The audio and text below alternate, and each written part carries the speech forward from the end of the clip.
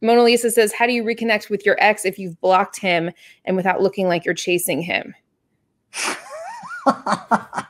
How do you reconnect with your ex if you blocked him? So it depends on why you blocked him, right? Did he break up with you? Did you break up with him?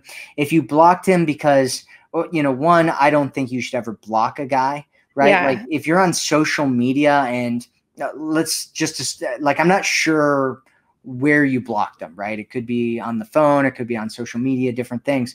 But if you're on social media, there's different things where you can click on buttons and say, don't follow, right? And so you won't get that person's posts. And so you probably shouldn't block somebody unless you're just like, unless you're in a space where you're like, I can't control myself. I need to get a fix of contacting this guy, right? And if you're in that situation, then you can block a guy, right? And just take some time off and get to a space. There's a thing that I call the wholeness breakpoint.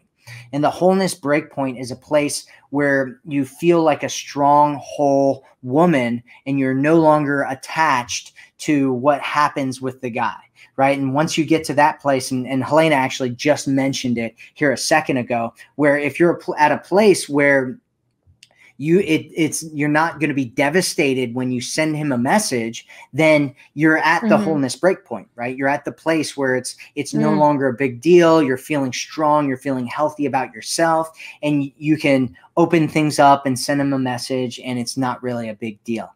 And, you know, if you blocked him, you know, who knows if he knows that you blocked him or not. I mean, it's one of those things, right? We'd have to talk a little bit more about what's going on there, but